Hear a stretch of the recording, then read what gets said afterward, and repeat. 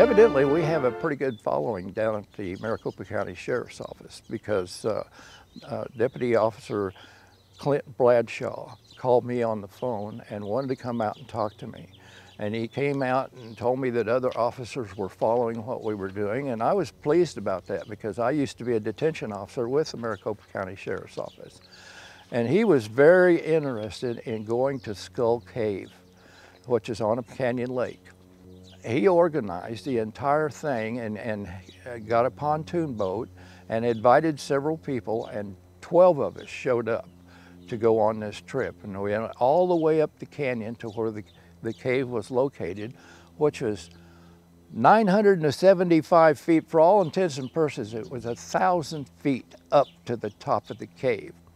Of course, I had to stay in the boat, and another fellow stayed in the boat with me with the drone, Scott Giles, and our cameraman there, Dave, and the rest of the guys all went up to the top, and we managed to get the drone up there and find them and get some drone shots and stuff like that. But this is an episode that I think is just really unusual, and the story will really be told by Marshall Trimble, Arizona's official historian. But Clint will do some introduction work on the story, but we'll hear it from a man who's been there and knows the entire history. And I've always just been kind of interested in history, and you know, I've always loved the Old West, you know, the old cowboy, the old movies and stuff. Always just really been fascinated with that stuff. And then of course, you know, the superstitions and working there and learning about, you know, the Lost Dutchman and just all the amazing history and story that go on there. So we had heard of this Skull Cave. It's called Skull Cave or Skeleton Cave. I'd seen it on maps. We'd heard about it. I did a little research on it. About 5-6 years ago, me and one of our sergeants who also went on this last trip with us attempted to find the cave. We went to the wrong place. We hiked way up on top of a mountain, you know, found a cave, but we weren't quite sure. So I went back, I did a lot of research on the internet and found some old pictures, found an old news article from Arizona Highways, where I think back in the 60s, 70s, they had done a magazine article about the Skeleton Cave and had pictures of it and the area. And from that and from a couple other websites, I was able to figure out we were in the total wrong area, and kind of was able to narrow down really where I believe the actual cave, where it was that the actual battle occurred. Back about 3 years ago, I actually saw some people hiking in that area, you know, and I was down on the lake in our patrol boat, and these people looked like they were about this tall up there, but I saw them in that area, and so that also kind of confirmed to me that that's the right area. So I'd always want to go there. When I went back there this winter, the first thing when I got up there is all like, I'm going to do that Skull Cave hike. I knew that there were several people that might be interested in going. You know, hadn't planned on taking a large group, but I figured if people wanted to go, you know, I'd be happy to go up there with them. You know, I kind of went out of my way to introduce myself to Larry and also to Jesse, and just then the idea just kind of came up to just invite them, you know, and just say, hey, if you want to, I'm gonna do this. If you want to come along. I really honestly didn't think anyone would come, including some of my old friends that I've done some hikes with in the past, including one of our sergeants who went with us that day. And I just called everyone up and said, hey, I'm doing this, and then everyone showed up. For one, I call it the Skeleton Cave because that's what the old history books say that I've read. Skull Cave, Skeleton Cave, oranges, apples, one or the other. I like to call it the Skeleton Cave because literally there were 76 skeletons there, not just skulls. I mean, it was a cave of bones. And I'd been wanting to get up there for years and years. And the opportunity never existed until I met Clint. And he invited me on a trip up there, and so of course I jumped on it. I gotta say, Skull Cave has been an interest of mine, or Skeleton Cave, whatever way you want to say it is. It's something that I've wanted to find for a long time. Over 20 years ago, when I had a boat, Charlie LeSueur and I went up to Canyon Lake a couple times looking for it. We found some pretty neat caves, but we didn't find the right place. That's why last year when Marshall Trimble told the story of Skull Cave, it burned that fire even more to go find that place. It's just one of those mysteries that I wanted to go there and feel the experience and see that part of history. They're going through some scary country because they're in a sharp, steep-sided canyon there. They take off their boots, and they're wearing moccasins now so they won't make noise and can move quietly through there. They're creeping up, and they still don't know what they're going to run into, and it's dark. And if it's probably better if it's dark, because if you're looking, you're going to see 1,000 foot down to the river if I make a bad step. So they're going along, just creeping along, and they know they're getting close. And then they see some animals, and then they hear some noise. They might have been out. Burke thought they might have been out on a raid and come back. Whatever they were not posting sentries. They were just having a good time. And they're ready to go. So they get them all. They move the troops up, and the scouts are all there, and they close in on that cave. That cave is it's not a cave. It's just more of a dome of some kind, impervious dome. It just cut out of a hollow out of a mountain, but it's pretty good sized.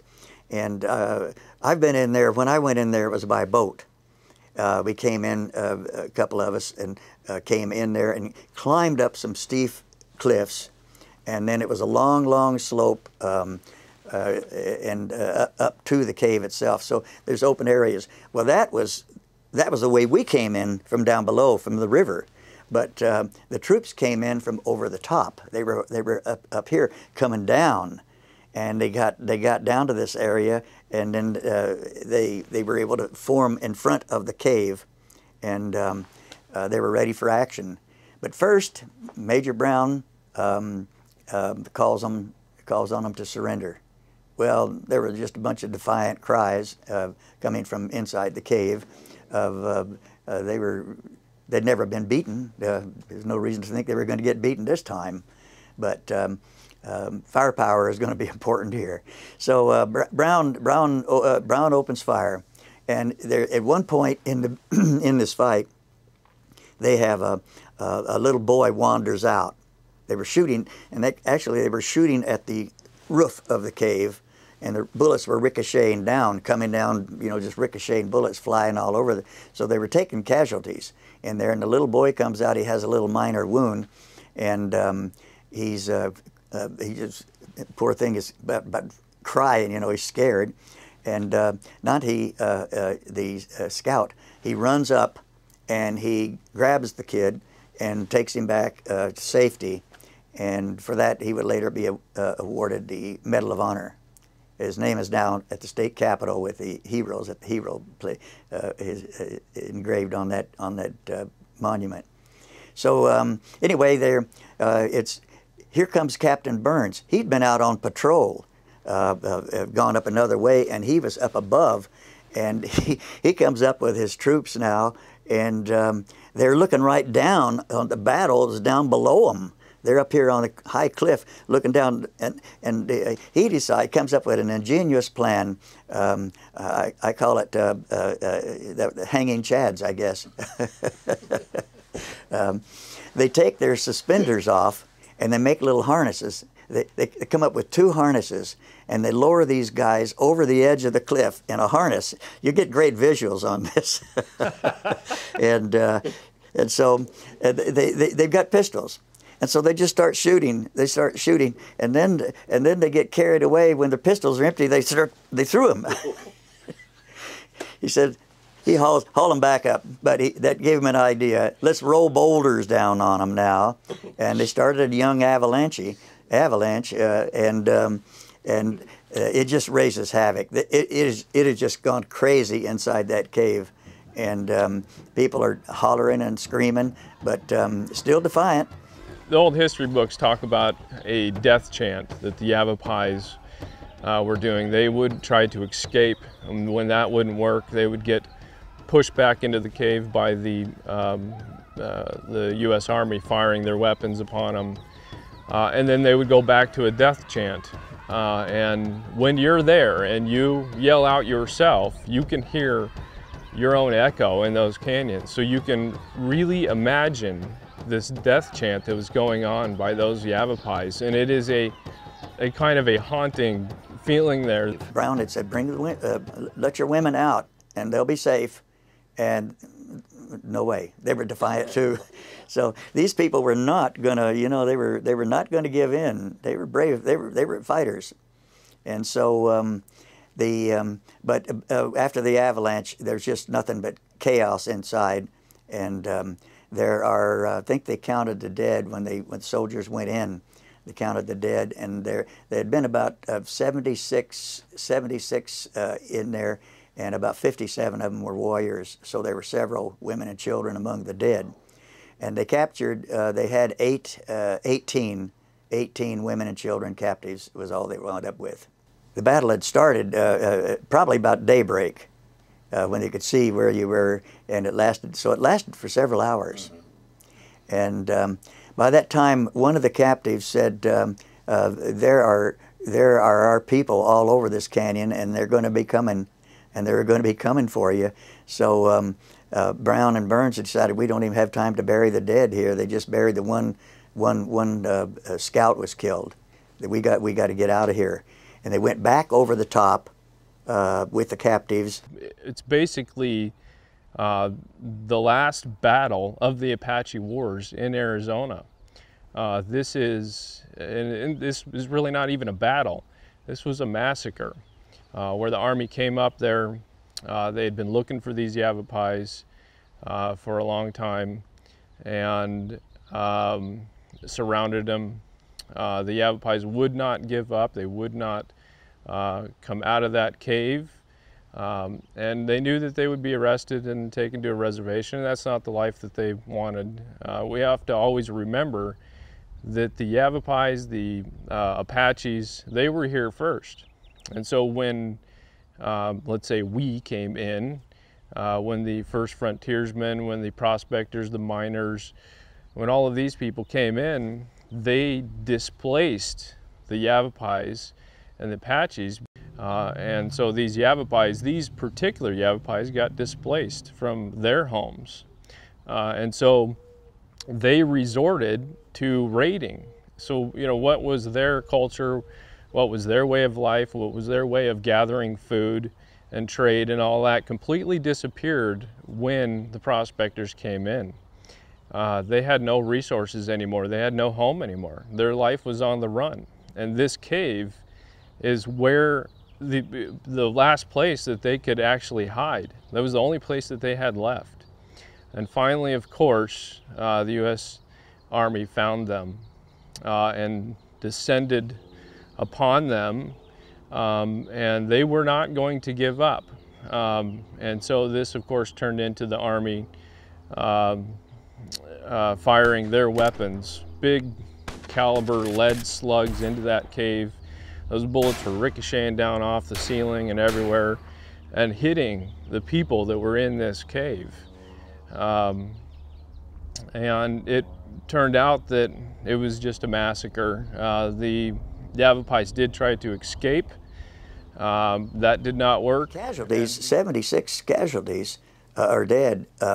That was the most costly to the Indians battle in the entire history of the Indian War, of the Arizona, because never, not even the Battle of Apache Pass, did the Apaches have any kind of, or I say Apache, there be Yavapai Apache, and have that many casualties as they did there at Salt River Canyon that day. I chose a day.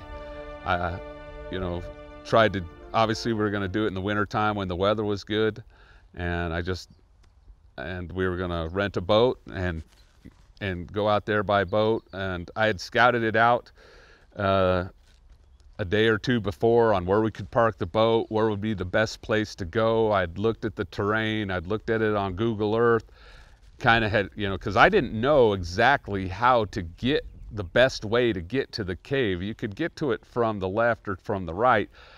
I just assumed that the best way was from the right, just from looking up there at the cliffs and scouting it out. A few weeks prior, I had walked up a little bit. I walked about a third of the way up, just to kind of scout it out and to see how difficult it was going to be. And so I kind of had an idea of the path I wanted to take. So we showed up that day. We got on the boat. Two of my friends, two of my sons, Shane and Weston, came with us. There was Larry, yourself, and Dave, and your son, and Jesse. And we just went out there and we parked the boat and started making our way up. And you know, it was difficult. It's a difficult climb. It's steep. There's no trail. You know, we didn't know the exact path. We were constantly kind of on the way up saying, do you think this is the best way, or trying to read the terrain, you know, and then just having an amazing amount of respect for the Native Americans that lived in that country.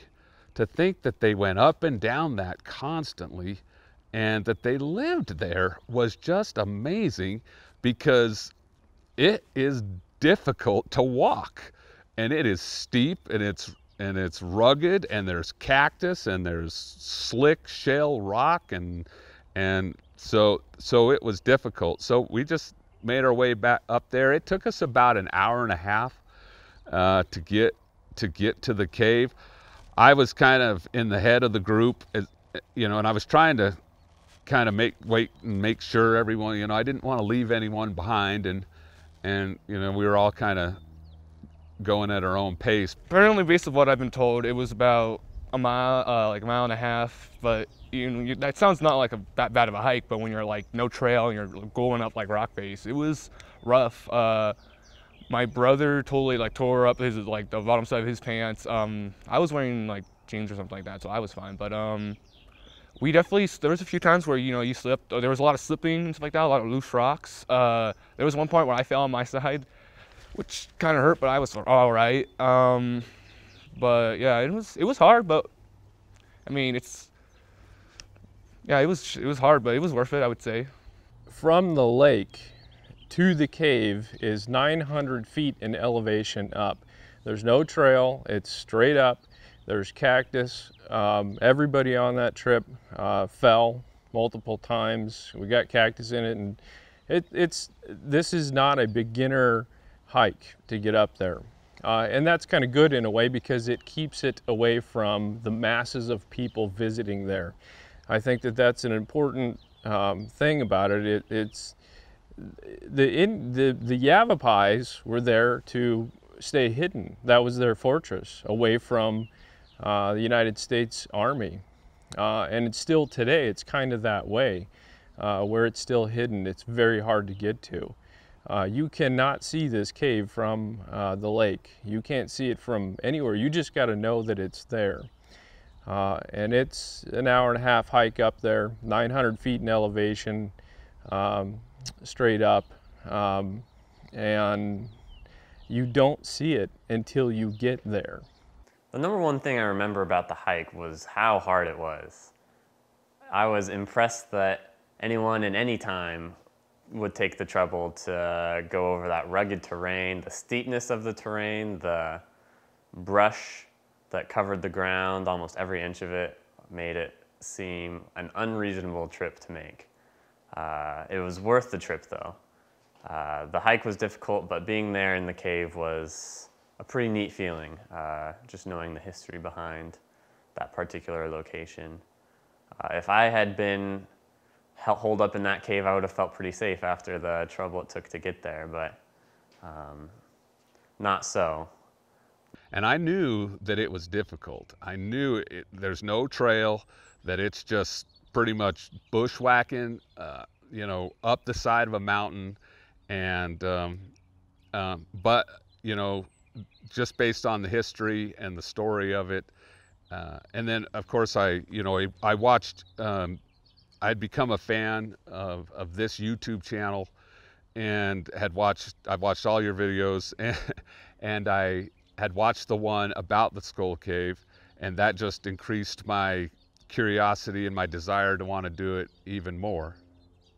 But when I got close to the cave, I couldn't help it. I just couldn't help but kind of jump ahead, and as I came around that bend and kind of came to that cave, man, the hair just stood up on the back of my neck, and you knew you were someplace that something significantly had happened, and you kind of felt definitely a surreal kind of sacred thing or feeling about being there. And so we all got up to the cave, and we all kind of looked around a little bit. We saw some bone fragments. There is some graffiti up there from people from a long time ago and not so long ago that have, you know, kind of put their name on the cave. We saw some spots actually in some of the smooth rock where you kind of felt or looked or appeared to be like that could have been a bullet strike, where one of the Army's bullets would have hit as they were hailing the cave with bullets and ricocheting the bullets down on the Native Americans. So yeah, and it was a fun experience. I was amazed because Clint was, you know, walking around and he saw something sticking out of the sand, and he picked it up, and lo and behold, there was a vertebrae. So we quickly covered it back up and put it back into place. Didn't want to disturb it, but that is the place. We knew we were there. And on top of that, Jesse and Clint recreated the original photos from way back in the early 1900s that you see in the articles in the magazines about it. On the hike, I took some old historic photos that were taken in the early 1900s of this cave. And these photos, the skeletons are still there in early 1900s. And the men that were there at that time that took those photos, they staged these photos. And from that, you can see exactly the way the cave is. You can see all the ledges and the different shapes of the rocks and how the lighting is. And so by taking those old photos and looking at it today and photographing it today, you can 100% without a doubt know that you're in the same exact spot and standing exactly where those guys were that took those photos in the early 1900s.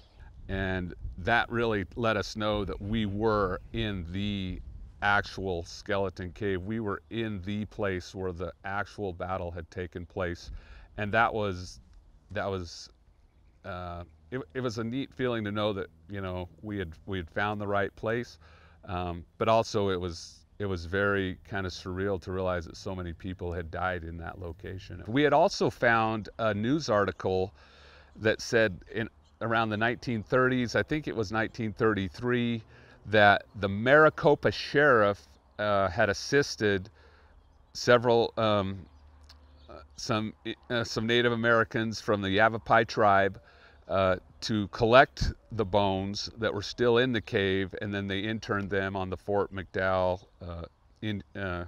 reservation. And so, you know, that kind of incorporated some history with Maricopa County Sheriff's Office. You know, for me, it was an amazing experience because, number one, it's difficult, and you know, not a whole lot of people have been up there enough, but you know but it's kind of like, to see it, you have to make a sacrifice to literally climb up a super steep mountain.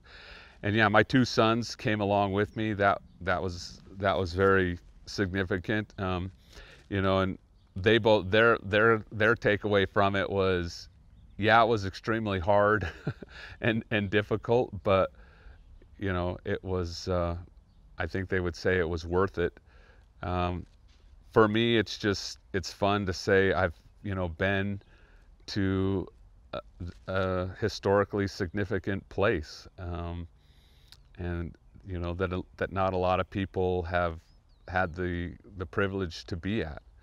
And in a way, I hope that this honors the memory of the people that died there. It definitely felt like I was in a very important place. I didn't want to very much don't do anything disrespectful. It's very sensitive place, and you got to treat it with respect.